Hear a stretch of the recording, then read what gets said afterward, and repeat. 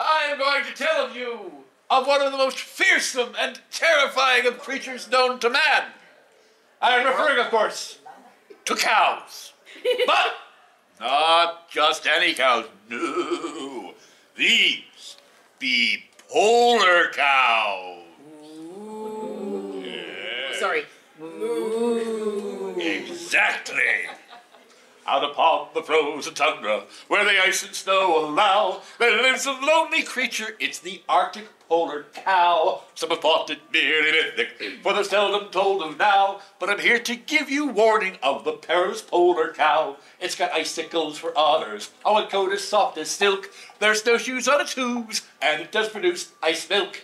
But it's crafty, wise, and cunning, a ferocious fighter too. The polar bear he does beware when he hears that dreaded boo! For the polar cow's carnivorous, likes the taste of me and you. To trap its prey it knows to build a seeming safe igloo, then it pounces out from hiding, as its victims crawling forth. Eat an Eskimo from head to toe, battle cattle of the north. So beware this baleful bovine, pernicious porterhouse of doom. No, do not laugh at the dreadnought calf, lest your entrails it consume. Stay away from mauling mavericks, for my tales no bull. I vow that most hazardous of heifers, it's the perilous polar cow.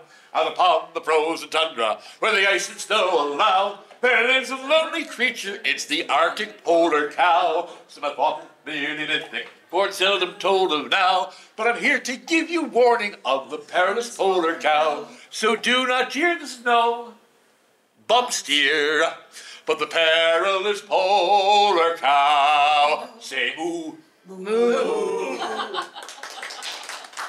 If I don't move, you think you won't notice me next time? Nope. Ah, damn.